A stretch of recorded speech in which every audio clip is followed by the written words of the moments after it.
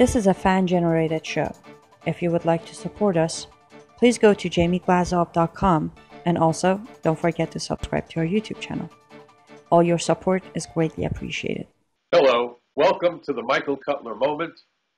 I am Michael Cutler. Thank you for joining me. Memorial Day is approaching, and I've been giving an awful lot of thought to how much we have to be thankful for, even in this turbulent era in which we're living, and most importantly, to be thankful for the men and women of the armed forces who have given so much for the past several centuries to create our nation, safeguard our nation, safeguard our American values, our lives, and most importantly, our freedoms. So that's what I plan to discuss with you today. The freedoms that we enjoy, the freedoms that have been bought and paid for by American blood spilled on foreign shores by America's members of the armed forces, most of whom, at the time of their being killed, were quite young. And then think about how many more soldiers have returned home, and I use the term soldier generically. I speak, of course, of all of our branches of the military, who have returned home with broken bodies, broken spirits, psychological problems, post-traumatic stress issues. The cost has been enormous. And we sit at home and we enjoy what they bought for us with their bodies, with their health, and all too often with their lives. And when we think about the freedoms that we have, that we sometimes take for granted, it's an entitlement. We're entitled to those freedoms. I think about Ronald Reagan, and I didn't always agree with Ronald Reagan. Truth be known, I'm registered as a Democrat. I've always voted as an independent. But these issues that I'm discussing with you are not about left or right, but they are about right or wrong.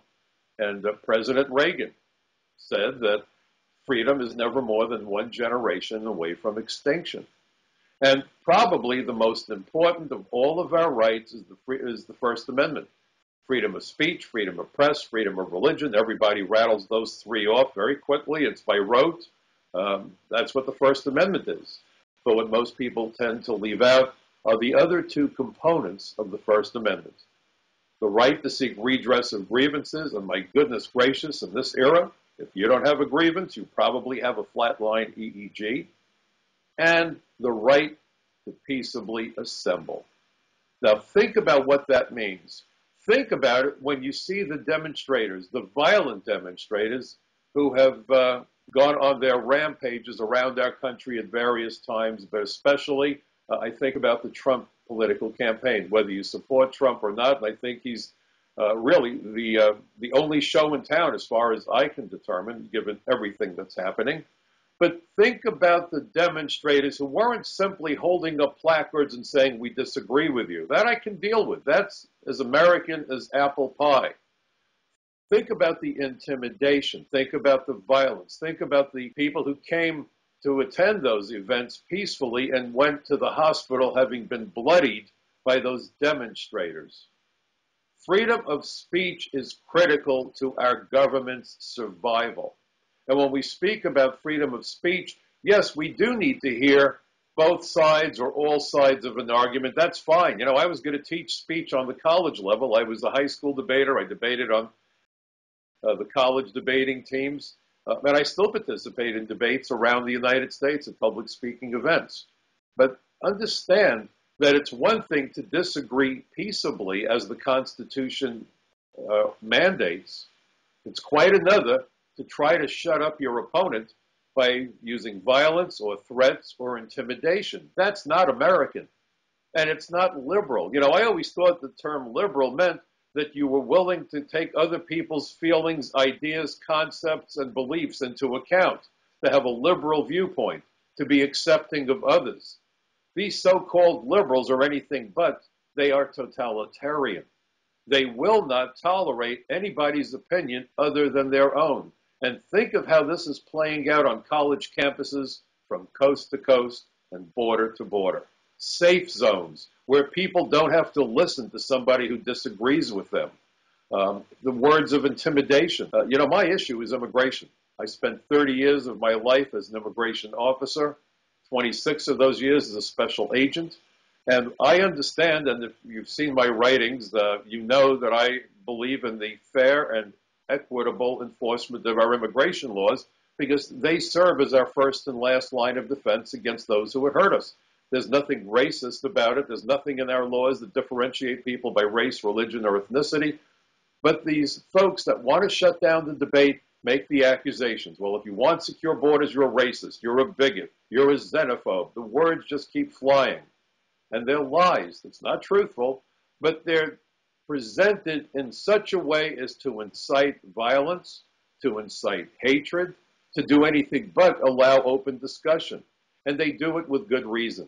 Because you see, folks, the people who want open borders, who want anarchy in our country, and that's really what we're talking about, know that the law, that common sense, that fairness, that morality are all opposed to what they have to say and their position. What is left for them is to intimidate and shut down those who would disagree with them. When Donald Trump said that we are suffering from political correctness, that's a point that I have to disagree with Donald Trump. We are suffering from George Orwell's newspeak. This is absolutely Orwellian. And you know, George Orwell, in his book 1984, constructed this concept of newspeak, the ultimate form of propaganda. And very sagely, Orwell said that in a time of universal deceit, telling the truth is a revolutionary act. And indeed, that's exactly what we're witnessing today. Dare speak the truth, and the accusations start flying, and all too often, chairs and bricks start flying. This is un-American. This is unacceptable, and this certainly is not what our men and women in uniform have given their lives for. I worked very closely with the Israeli National Police during my career. I have tremendous respect for them, their professionalism, their commitment. And I remember one night having dinner with an Israeli police general who said to me, Mike, you know, Israelis love Americans, and we love America. We think of you as our big brothers. But I don't understand something, and most Israelis don't understand something. In Israel, when we have our equivalent of Memorial Day, everything stops.